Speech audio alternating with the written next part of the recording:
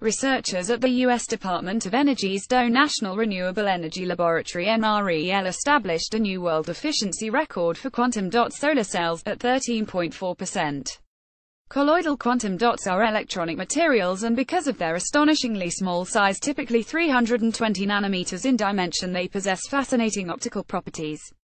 Quantum dot solar cells emerged in 2010 as the newest technology on an NREL chart that tracks research efforts to convert sunlight to electricity with increasing efficiency. The initial lead sulfide quantum dot solar cells had an efficiency of 2.9%. Since then, improvements have pushed that number into double digits, for lead sulfide reaching a record of 12% set last year by the University of Toronto. The improvement from the initial efficiency to the previous record came from better understanding of the connectivity between individual quantum dots, better overall device structures, and reducing defects in quantum dots. The latest development in quantum dot solar cells comes from a completely different quantum dot material.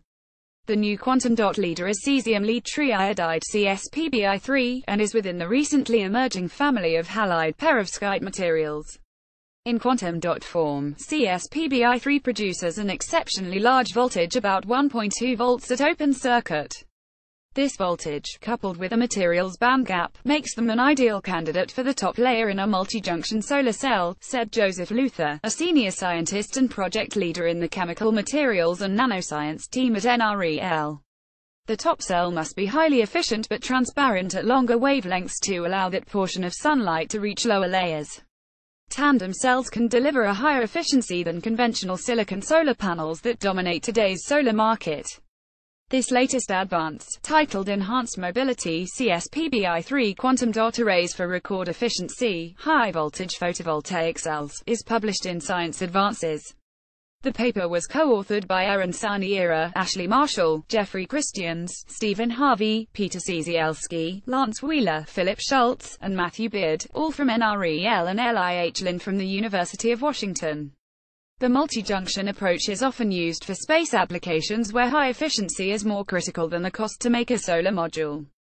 The quantum dot perovskite materials developed by Luther and the NREL University of Washington team could be paired with cheap thin-film perovskite materials to achieve similar high efficiency as demonstrated for space solar cells, but built at even lower costs than silicon technology, making them an ideal technology for both terrestrial and space applications.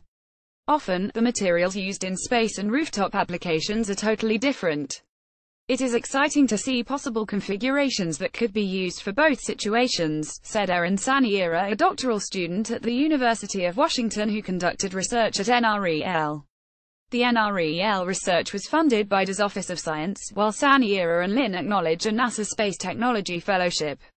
NREL is the U.S. Department of Energy's primary national laboratory for renewable energy and energy efficiency research and development. NREL is operated for the Energy Department by the Alliance for Sustainable Energy, LLC. Story source materials provided by DOE National Renewable Energy Laboratory. Note: content may be edited for style and length. Journal reference: Erin M. Saniera, Ashley R. Marshall, Jeffrey A. Christians, Stephen P. Harvey, Peter N. Ciesielski, Lance M. Wheeler, Philip Schultz, LIHY Lynn, Matthew C. Beard, Joseph M. Luther. Enhanced Mobility CSPBI3 Quantum Dot Arrays for Record Efficiency, High-Voltage Photovoltaic Cells. Science Advances, 2017-310 EAU 4240 OI 10.1126 SciAD EV.RAL 4204.